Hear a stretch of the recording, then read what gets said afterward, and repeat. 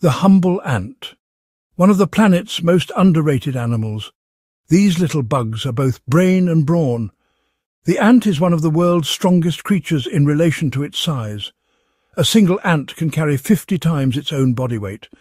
For context, if there was an ant the size of the average Western man, they'd be carrying between 850 and 4,500 kilograms, or 4.5 tons over their heads, and running at speeds of 83 kilometers or 52 miles per hour.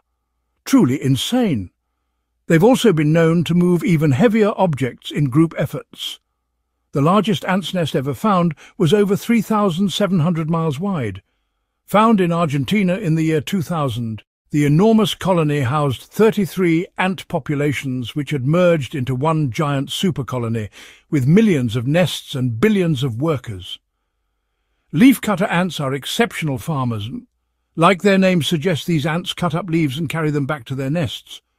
They don't eat these leaves, but instead use them to farm a fungus, which serves as the ant's primary food source. This food is needed as the queen leafcutter ant can lay up to 30,000 eggs per day. Whenever the queen ant dies, it means the death of the entire colony.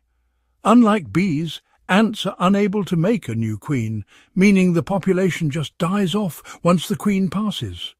Thankfully, some queen ants can live up to 30 years.